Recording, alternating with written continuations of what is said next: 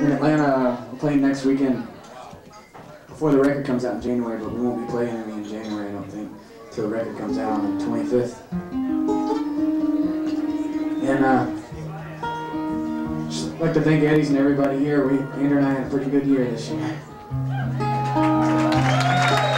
So we'd like to thank all y'all for coming out and playing our room.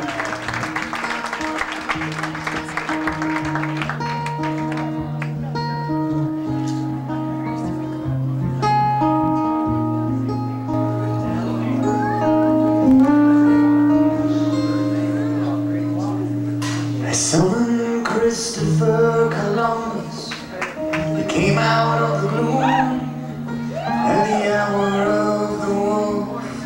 He popped into my room. He looked a whole lot like my daddy, except he wore a funny hat, and he walked across my sofa like it was a welcome mat.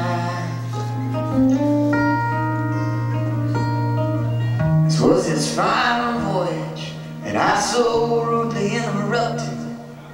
He was open to suggestions before the had just flooded. He was making time for Montserrat, the maiden so cold fire, looking for an island where he just might retire. He said, "Sir, I know you're a hard man to find this time of year. Trade winds, they're blowing. I've got an offer I'd like you to hear. Got an offer I'd like you to hear." And I said, "Christopher Columbus, do you need a navigator? 'Cause I'm desperate enough to pack up all my stuff and move to the equator.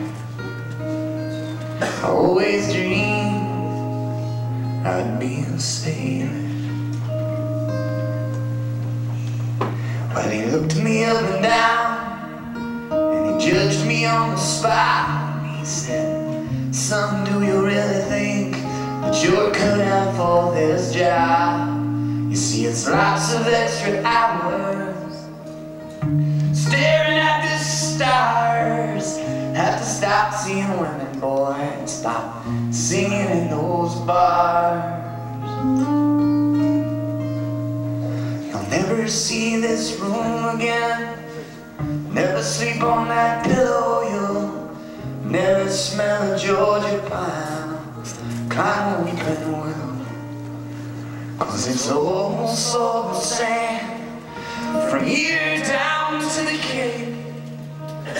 Make a swift decision, boy, you're gonna make me late." I said, "Sir, I know you're a hired man to please this time of year. Trade winds, they're blowing, and there's nothing left me here. No, there's nothing at all left for me." And I said, "Christopher Columbus, do you need a navigator? 'Cause I'm desperate enough to pack up all my stuff and move out of Decatur." As I said, "Christopher Columbus, do you need a navigator? 'Cause I'm desperate enough to pack up all my stuff and move to the equator." his dreams.